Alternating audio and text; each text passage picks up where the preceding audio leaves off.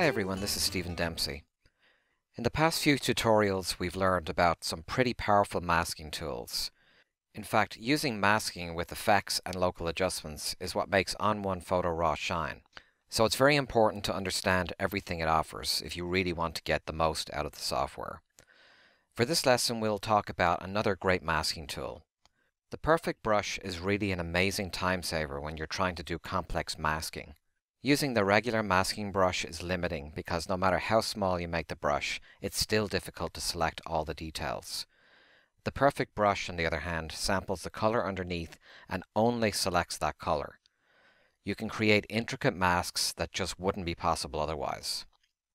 Let's choose an image and take a look.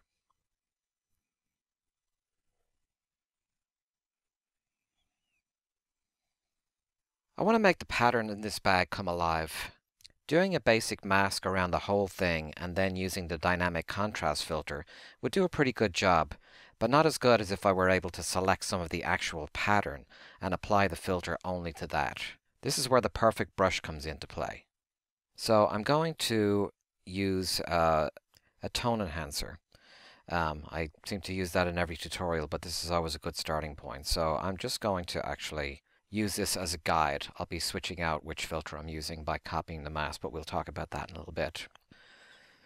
So I'm going to go to the mask, the masking options, and invert the selection. And then we have our masking brush selected, and I'm going to hit the X key, and that will change it to Paint In. And up here is where the masking brush is. So you can actually enable it by doing Control or Command R. And so now it's enabled. And there are some options here that we can look at. I'm going to actually go into these in greater detail in a practical demonstration. So there's a color threshold and transition, and we'll be talking about exactly what they are. So in the meantime, we have our perfect brush selected, and I'm going to start making a selection.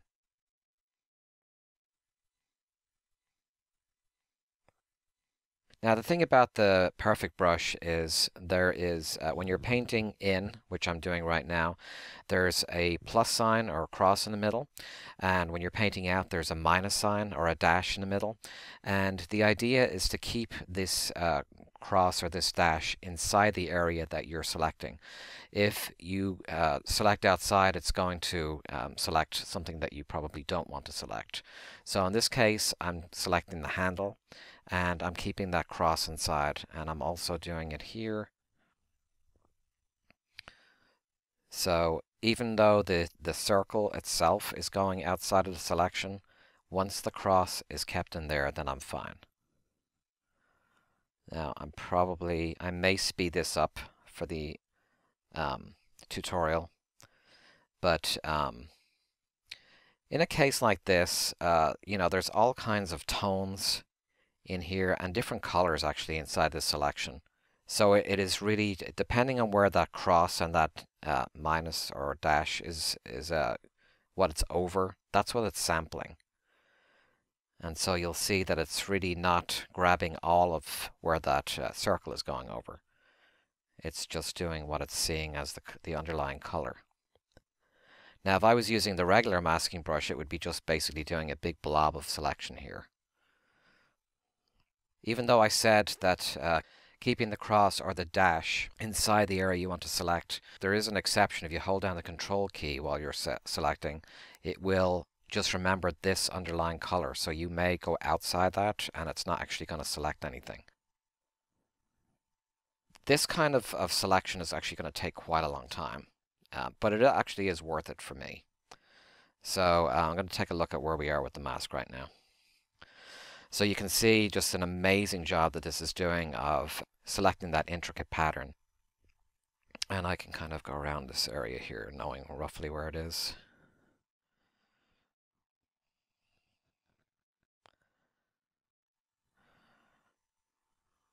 Right here. And let me go back to the picture and see where that handle is. Okay, right there. Now, you can see I went over that, so I'm going to just Control Z.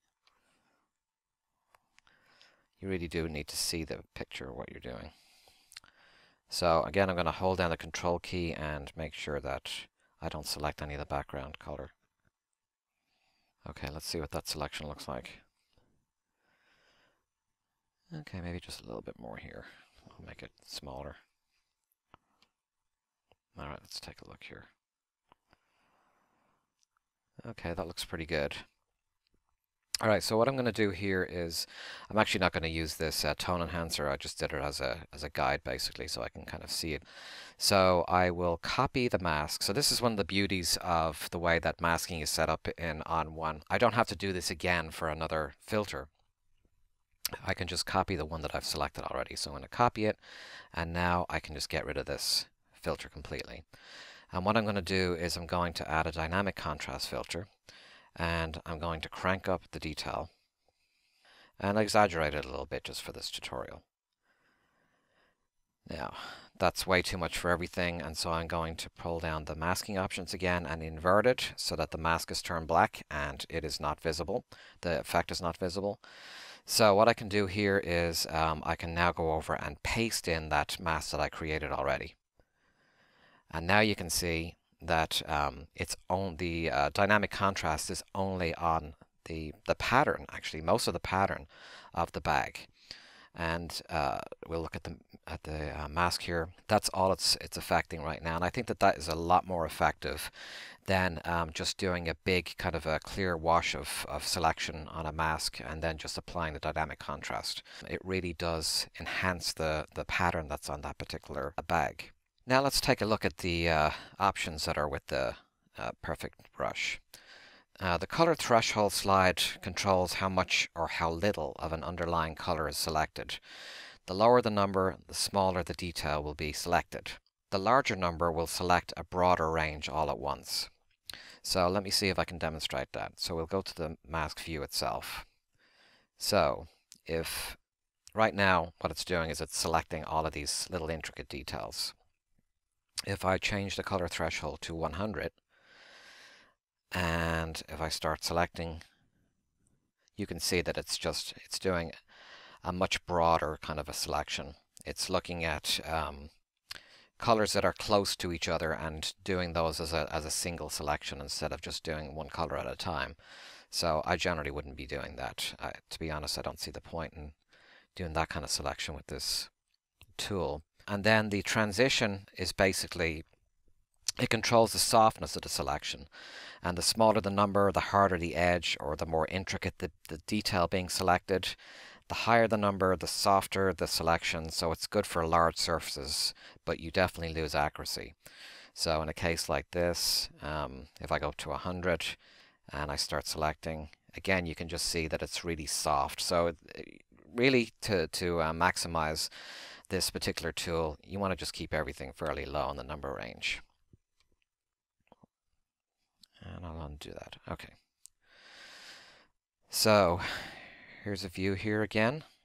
And if I take the mask off, or the effect off, and then put it back on again, you can see just how really cool that selection is. So one thing to keep in mind with the Perfect Brush is it uses a lot of resources because there's a lot of mathematical calculations going on. Once you've selected the tricky areas, it's a good idea to turn it off and use a regular brush to select larger areas. Before I go, I want to share a quick tip with you. So if I make this view a little smaller, you can see this background color. This suits me for most situations. Sometimes if I'm working on a black and white image, say, and there's a lot of dark grays in it, this background will conflict with that, and I'm not really getting a good sense of the composition. So what I can do is I can change the color of that, and I do that by going up to Edit, and then Preferences, and then this area here is Preview Background Color. And I can choose any color I want to. So say I wanted a light gray, and I just say OK, and then that changes to light gray. And you can go back to another color. You can do black, you can do white, whatever you want. You can create a custom color if you'd like. So there's all kinds of options. I'm going to do a dark gray right now. Also, you can choose the accent color. Right now, if you're over here, you can see that it's orange, and you can change it to all these different colors. When you change it, you do have to quit and restart, so I'm not going to do it this time. So there's definitely some options for the interface colors that will help you when you're editing various types of images. So that's it. If you enjoy this video, please like it on YouTube. And if you like what I'm doing, please consider subscribing to my channel. Until next time, thanks for watching.